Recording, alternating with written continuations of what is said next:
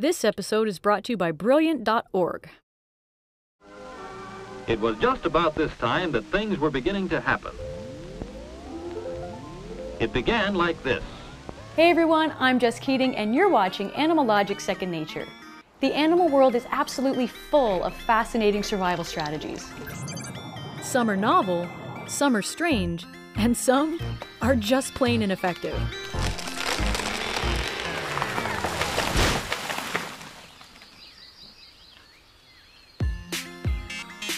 Yet for the ultimate strategy, these animals had to look within, to their vomit. These pukers spit saliva, cud, acid, bile, and venom at their attackers as a defense mechanism, and one of them uses spit as an attack.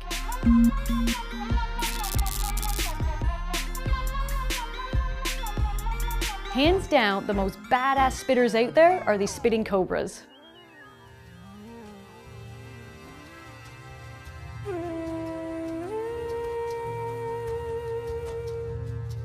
Unlike most other spitters who essentially target their attackers with projectile vomit, spitting cobras straight up shoot venom. There are 18 spitting cobra species in the Naja genus, as well as a false spitting cobra called the rinkhal, and they're all found in Asia and Africa. These snakes spit venom as a defense mechanism when they're cornered. In front of their fangs, they have two little holes from which they shoot their venom, targeting their attacker's weakest point. When they spit, they jerk their heads forward, aiming their shot towards the predator's eyes. In a study evaluating what happened to the eyes of 9 patients spat at by a black-necked spitting cobra, 2 of the patients were permanently blinded, while the others suffered more temporary issues like inflammation. Their venom is cytotoxic, which means it destroys the cells that it touches. Spitting cobras in general can spit accurately from up to 2 meters away, but the Mozambique spitting cobra is the most accurate and can hit targets with 100% accuracy from up to 3 meters away.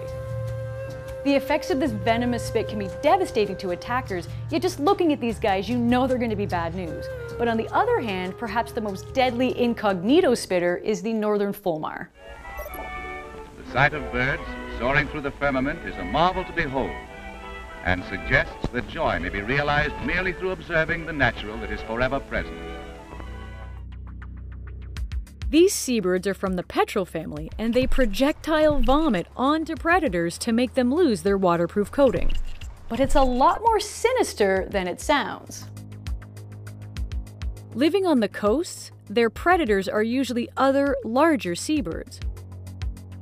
These predatory seabirds need to have waterproof wings in order to fly.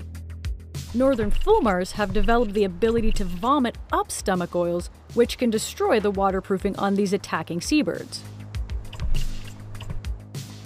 The oil has a similar effect to birds coming in contact with petroleum spills.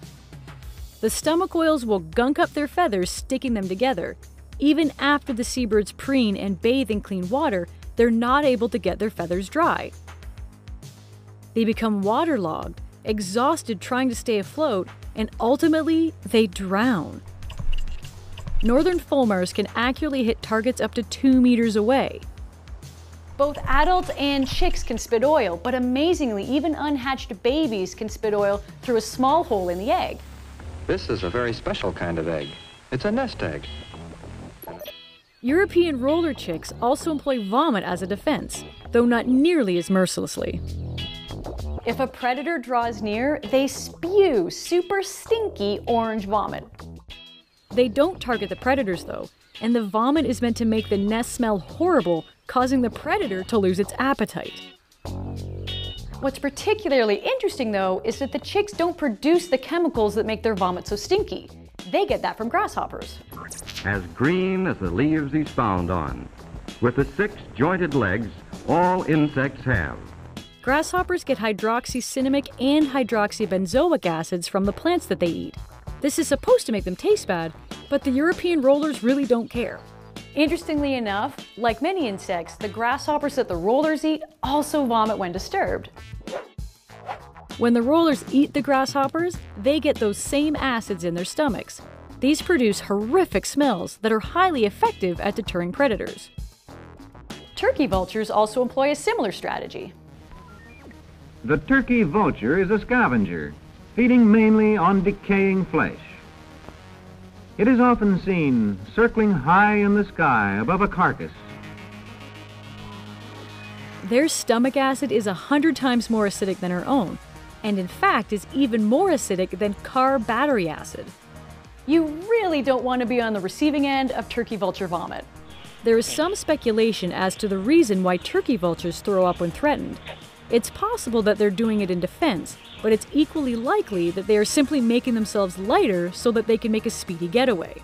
Spitting is not only used in defense, but also to show dominance. Camels and llamas use spit as a core component in their pecking order, which for camelids should really be called spitting order.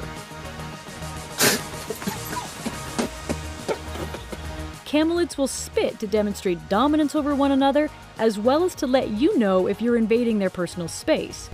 They will also spit at one another when they're fighting, and like many other spitters, they spit when threatened. Their spit is a combination of saliva and food that they've partially digested. So if a camel spits on you, it's more like it's puking on you.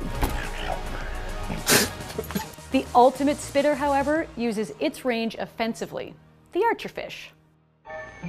Oh, this is the famous archerfish of the Malay Ocean, Toxotes jaculatoi. These fish are the only spitters that spit to hunt.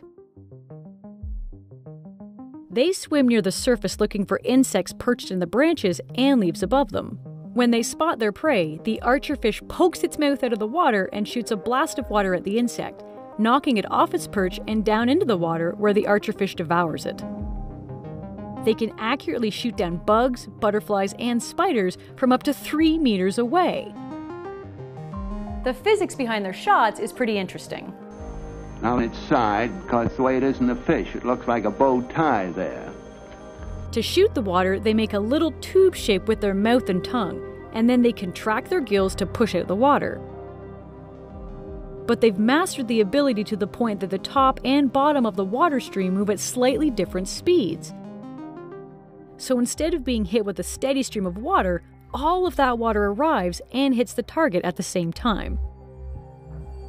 It would be akin to being hit with a water balloon rather than the stream of water from a water gun. This blast of water is really effective at knocking down prey, and it also makes the archerfish worthy of its name. If you want to master the act of hitting targets just like archerfish, you should check out a course called Outside the Box Geometry on Brilliant.org, who sponsored this episode. This course makes geometry fun. Imagine mastering the art of playing pool in just 5 minutes a day. In this daily challenger, you'll learn the context and the framework of how to take that perfect shot at the pool table. This course deals with polyominoes, tessellations, origami folding, art gallery problems, and takes you through the magic of geometry, all to score that sweet trick shot. Brilliant has a lot of math, science, and computer science daily challenges like this one, which are really quick, fun, thought-provoking, and many relate to your everyday life. Brilliant has been my companion for honing my math and physics skills, and I've actually started to enjoy something I once found so difficult. They explain theories in an interactive way, and because I love challenging myself, I take on their daily challengers to master new skills every day. If you want to support Animal Logic and learn more about Brilliant, go to brilliant.org/animallogic and sign up for free. The first 200 people that go to this link will get 20% off their annual premium subscription. So what should we talk about next? Be sure to let us know in the comments down below, and don't forget to subscribe for new episodes of Animal Logic Second Nature every other week. Thanks so much for watching.